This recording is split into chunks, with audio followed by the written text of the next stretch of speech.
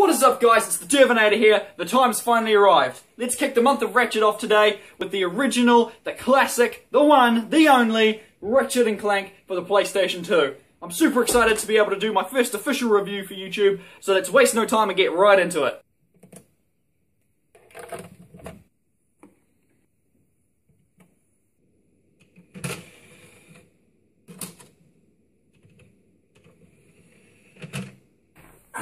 Believe it or not, I was actually introduced to the Ratchet and Clank series before... Jeez. As I was saying, I was actually introduced to the Ratchet and Clank series via the PlayStation 2 demo disc, where you could play on either Metropolis or Blackwater City. It's basically the same, just with indestructible lampposts. These cool wanted posters of Ratchet and Clank. Listen up, you loud balls! The two of you make me sick! Okay, that's enough of that.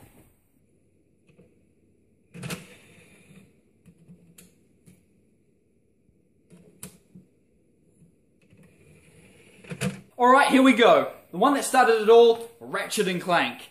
Surprisingly, I didn't actually beat this game until I was well and truly, you know, through number 2 several times, because 8-year-old me didn't really appreciate what this game had to offer.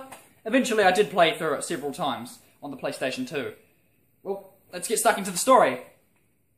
Spoiler alert, I guess? So the game starts with a small little robot, XJ0461, being assumingly accidentally created in a robot factory. He sees something shocking on an infobot, causing him to flee the planet while being pursued by security. Meanwhile, on planet Veldin, we see a bored Lombax named Ratchet repairing his ship. No doubt longing for adventure, dreaming of a life among the stars, longing for something more than just a mere Lombax mechanic. Either that or he's just trying to fix his ship. Actually, in this game, he doesn't appear to be interested in anything big like becoming a hero or saving the universe, contrary to, what's been shown in the trailers for the new reboot. He just wants to get a ship started. Which he immediately crashes. Way to go there, Ratchet. But before that happens, Clank crash lands on Veldin, catching the attention of Ratchet. He retrieves Clank, and the little robot informs him of Chairman Drake's plan to go around a bunch of different planets, cut a chunk out of it, and basically construct a whole new world. Which is bad because, as he explains, the planets will essentially be destroyed. Unfortunately, this change in mass will cause your planet to spin out of control and drift into the sun, where it will explode into a flaming ball of gas. But, of course, sacrifices must be made. Clank wishes to seek out a heroic figure like Captain Quark. Ratchet agrees to help Clank in exchange for him fixing his ship. So the two agree, they team up, Ratchet nicknames Clank Clank, and then they crash land into a smouldering city. Off to a great start you are. It's here on planet Novalis where the planetary chairman rewards you with a new ship after saving him, and where you meet the plumber for the first time. This guy is great, and he appears in nearly every Ratchet and Clank game. You get 2 infobots that give you coordinates to 2 new planets for you to visit, one having an item you'll require to complete the other. This is a trend you'll see for the rest of the game essentially. Each planet will lead you to another planet in your search for Chairman Drake and Captain Quark. Along the way, you'll encounter fun characters like Al, who equips Clank with a nifty little helipack upgrade, and Skid McMarks, who gives Ratchet a hoverboard for helping to save him, and Helga. You will drill for the rest of the day! Ah, that's better. So the pair travel to Blackwater City because apparently the winner gets to meet Captain Quark. Eventually they do meet him, and he suspiciously invites them to his death course training camp facility. Upon completing the course, Quark tries to kill you. What? Yep, so it turns out Captain Quark's been working for Chairman Drake the whole time, and it's at this point where Ratchet agrees he's going to help Clank take down Drake. So basically from here on out, it's just the dynamic duo going from planet to planet, hunting down Drake, each time finding a new reason to move on to yet another planet. Quark shows up on the space station to hinder their journey again, but they take that 3-fingered dope down in a space battle, and he crash lands on a nearby planet, assumingly dying. So you carry on your way, going from place to place, hunting down Drake, meeting more colourful characters, none of which will return in the series, so I won't bother showing them. Except this guy. This guy looks familiar. Is it Al? It's Al, isn't it? Eventually the pair track him down and find out that the next planet on Drake's to-destroy list is Ratchet's home planet, Veldin. You go there, fight some goons, Drake shows up in a massive armoured robot suit, and it's time to take this sucker down. This guy soaks up a heck of a lot of ammo, so make sure to stock up before having a go. Also, that damn final platform is a fraud. A fraud, I tell you! See? You see that? I almost died. A crap ton of bullets later, and Drake is defeated. You turn the giant planet-destroying laser thingy on Drake's new world, blowing it into oblivion with Drake along with it. Clank saves Ratchet's life again, and the pair walk off into the sunset of Saviors of the Galaxy. Oh, and also, Captain Quark's still alive. Hi, I'm Steve McQuark. Wait a second. The name's Steve. Pleased to meet you. Thank you, and have a quark-tastic day!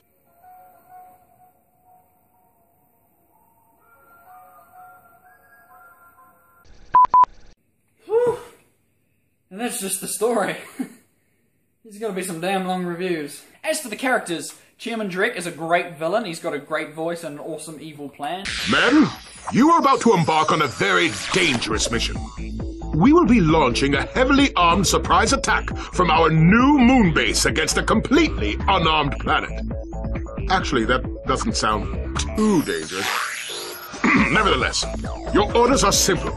Destroy anything that moves. Steal the power generators from Gorda City. Then destroy anything that doesn't move.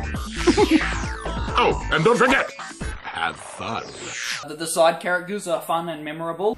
Geronimo! I'm supposed to give you a swing shot, so you can sway to and fro like little insects. No, actually, I build robots. I myself am not a robot guy, per se. Soldier, find a way to use that shaft to infiltrate the compound undetected. Look, the plumber's back. Very funny. You will find raritanium for me. No, I will not. You will bring me more raritanium. You can't be serious. Well, I tried. Quark is bearable. I suppose after 12 games I'm used to him by now. You catch on quick. You can always trust Gadgetron quality, or my name's not Steve. Clank is nowhere near as charismatic as, say, Dexter, but he's not meant to be. He's meant to be, you know, the polar opposite to Ratchet. You know, he's intelligent, you know, is incredibly literal, doesn't always understand social situations. This isn't the real Captain Quark, you numbskull. It's a robot. Oh, Ratchet, am I cool now? Yeah, you the man, Clank. I love it when a plan comes together. What do you mean? What do you think he means, genius? Ratchet, on the other hand, is a dick in this game. Yes, believe it or not, the original Ratchet was mean-spirited, he was grouchy, and he was just really selfish. I mean, for most of the game, he didn't even want to help save the frickin' galaxy. You numbskull. Get off of me, you idiot. Genius. I wonder what that infobot is for. Maybe it can replace you. Are you serious? That's it. I am out of here. Yeah? Well, I'm done with this stupid hero stuff. I got my own agenda now. Why don't you go help him? Into another trap. Well, go on. Go fight some evil. As soon as I find Quark, I'm selling you for scrap. Yeah? Well, I got bigger fish to fry. Bigger than the galaxy? Well, different fish anyway. Now, of course, by the end of the game, his character's gone through a change, and he's, you know, growing into the hero we love today. And that's just yet another one of the game's many merits. Now this guy's gonna blow up an entire planet? That's just me. Look, maybe you were right. This is a lot bigger than you or me. I was really selfish focusing on Quark. The original voice of Ratchet, Mikey Kelly, would never return to play Ratchet again in future installments. But we'll talk about that in a later review. Now, let's get stuck into this gameplay. Ratchet and Clank is a pure 3D action-adventure platformer, back when action-adventure actually meant something. As in, it was an adventure full of action, obviously. It wasn't all jumping across platforms and solving puzzles. Heck no! It wasn't as simple as Crash Bandicoot or the production company Insomniac's previous works, the Spyro games, but it wasn't as complicated as, say, the Ratchet and Clank games we get nowadays. But that works to the game's advantage. That makes this one of the most unique Ratchet and Clank games because its particular style that would be improved upon and changed enough in future installments to the franchise to be considered a different experience while playing it. You've got your expected jump and double jump. Ratchet has a signature wrench which you can use to destroy crates and defeat most enemies. There's also other abilities like wall jumping, backflipping, and the ability to throw your wrench or slam it down for extra damage. The heli pack, the thruster pack, the hydro pack, you get the picture. There's a lot of stuff Ratchet can do. Oh yeah, and there's hoverboard racing. Did I mention there's hoverboard racing? There's hoverboard racing in this game. In certain sections of the game, you can actually play as Clank as well. But after playing some of the future games in the series, these sections seem a bit too slow and, you know, dull for my taste. They're still alright though, and they really add to the, you know, unique variety of gameplay experiences in this game. Anyway, undoubtedly the best part of many Ratchet and Clank games are the weapons, and boy are there a heck of a lot of awesome ones to choose from here. You've got your typical blaster, and rocket launcher for sure, but you've also got a mine glove to leave mines in your path, glove of doom to spawn little robots to seek out enemies, a flamethrower, a ray gun that turns enemies into chickens. That is the morph array, and that, of course, is Jerry. The morph array is used in Ratchet and Clank to turn your enemies into chickens. Wait, before you do that, just explain to me how it's gonna work. Oh, it worked! Jerry's a chicken! And of course, the mighty Rhino. Oh, this thing is heavy! Yeah, try carrying it around in your trench coat for 2 months. This beast of a gun takes a heck of a long time to save up for, but once you get it, you can annihilate anything and everything in your path with a huge barrage of missiles. Also, it makes bosses a joke. I mean, it takes out an entire chunk of their life bar in one pull of the trigger. There's a ton more amazing weapons for you to try out as well. Then there's the bomb glove. This thing sucks. There's next to no targeting and it's just bad. Oh yeah, and ammo for most weapons you can get from ammo crates.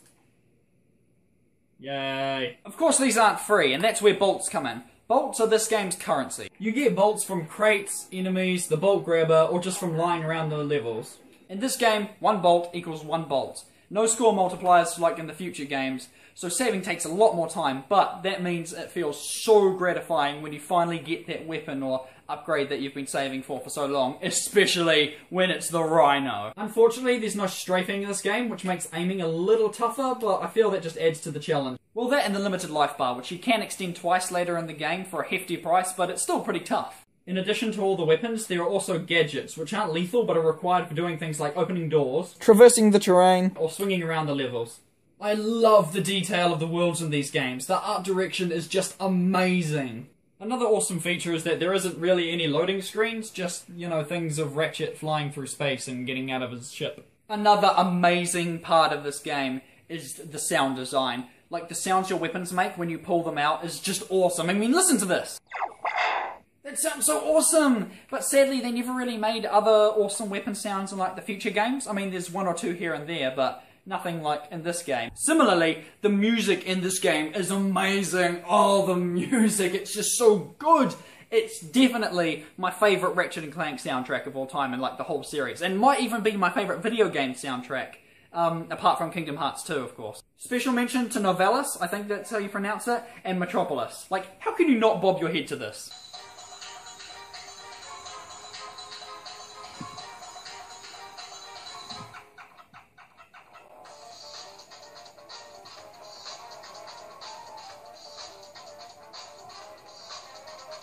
What else can I say? The levels are really well laid out, great for its time. I love searching for, like, glitch spots in secret areas. What the? Why is this here? What is its purpose? What's going on here? Somebody please explain this to me. Why is this here? Speaking of hidden areas, this game's hidden collectibles come in the form of gold bolts. These babies you'll find scattered hidden throughout the levels, and are always fun to find, whether you're blowing up a wall, jumping into a hidden area, or returning to an old planet with a gadget you previously didn't have to help you find where the gold bolt is. After you beat the game, you can start the game again with all your weapons and bolts. You can access the gold weapons room where you can buy special gold variants of some of your weapons using your hard-earned gold bolts and regular bolts. Or, if you're clever like me, you can get a few of them earlier in the game in a secret gold hidden weapons room. Link in the description for an old video I did on that one. Oh yeah, and there's also skill points, which can range from simple things like shooting down ships or shooting down a blimp, to really crazy things like beating a super fast time on the hoverboard racing, or defeating a boss using only the wrench. They don't really reward you with much in this game, like in the future games, but you do get like a cool making of video, epilogue, commercials, stuff like that. Now, it's not all smiles and sunshine though. Like, when you restart the game, you don't keep all of your gadgets, even though you keep all your weapons, and you might think, well, that sounds fair, because if you started with the swing shot and the trespasser, then you could, you know, skip entire levels. Well, hang on, no you can't, because you wouldn't have the info bot for the next planet, so what's the harm of letting you keep swing shot and trespasser, because you can still do the things the game wants you to do, just in a different order. Anyway, that's not too bad, and I can live with that, but why do they have to take away your helipack upgrades? I mean, you get so used to using it when you play through the game to speed through the levels that when you start a new game and you don't have it, it's like a really jarring transition. Also, that Mouser helmet. I mean, you got to talk to Skid's agent, get the hoverboard off Skid, go to Blackwater City and enter the hoverboard race. You got to win the hoverboard race, and then you got to go back to the planet with Skid's agent on it and talk to him, and he gives you this like little helmet thing. It's really good on some planets because it gives you the help of like a little flying robot companion that doesn't constantly spit out annoying catchphrases. I'm looking at you, Mr. Zircon. And he just, you know, mows down enemies with like a little rapid-fire machine gun. But if you're like me and you forget to go back to previous planets to get stuff like this, you'll be like halfway through the game before you even remember to do this sort of thing. So it's like, why take it away from me in the first place? Maybe it's just me, but as a kid I used to play through all the Ratchet and Clank games like dozens of times, and it would always annoy me when in this one, you know, it would take away a lot of your good gadgets and items, and it would be like a real pace breaker. But if that's the worst thing in this game, then I can't really complain. And to be honest, I can't really say anything bad about it. For a long-time Ratchet and Clank fan, its simplicity may drive you away and make you feel like it's not a very good game. Like, if you go from any other Ratchet and Clank game to this, then it may seem very slow, clunky, shallow, and sometimes difficult. But it's not, it's just simple, and it's the first game in the franchise. This, combined with everything else I've said in this review, makes this one of the most unique and individual Ratchet and Clank games in the series. Plus, I really find that its simplicity gives it good long-time replay value, not so much immediate replay value, if that makes sense. Like if you play through the game several times in a row, you may find yourself getting annoyed at the taking away of your items every time you restart. Or worse, you'll find yourself getting bored at the lack of challenge mode and weapon upgrading that the other games offer. But every now and then you might feel like going back and revisiting this game because of its unique gameplay style. It's a very different feeling Ratchet and Clank game while still remaining true to the established formula, unlike Q-Force and All for One. I haven't played this since 2006. It's been 10 years since I played Ratchet and Clank 1 on the PlayStation 2. So in closing, if you've never played a Ratchet and Clank game before, why?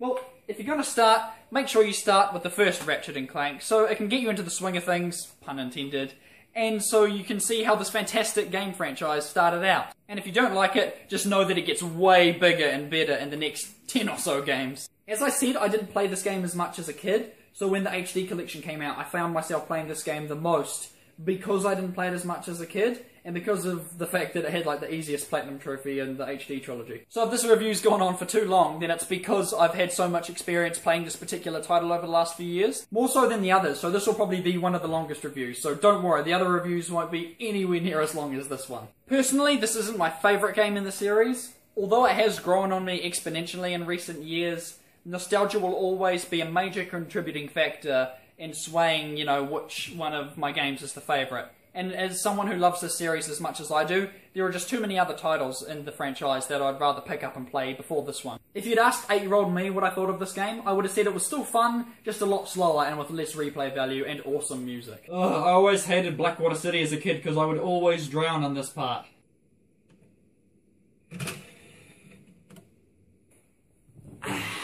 Now, I'd say this is a damn good game on its own, and it's definitely a worthy addition to the Ratchet and Clank series. And of course it was the duo's first game, so you can't judge them too harshly. Basically, play through this one once or twice before going back to the other games in the series. Thank you so much for watching this review, guys, and I'm so sorry that it went on for so long. I just had a lot to say about this game, and because it was my first official review, I wanted to make sure it was a damn good one. Heck, it even took me 3 hours of non-stop writing just to write the script for this. Look at this thing, it's 11 pages long. I'm not looking forward to editing this. Anyways, let me know what you guys think in the comment section below, and please check out my next review of Ratchet and Clank 2, which will hopefully be coming soon and be a lot shorter. Thank you very much for watching, guys, and I'll catch you next time.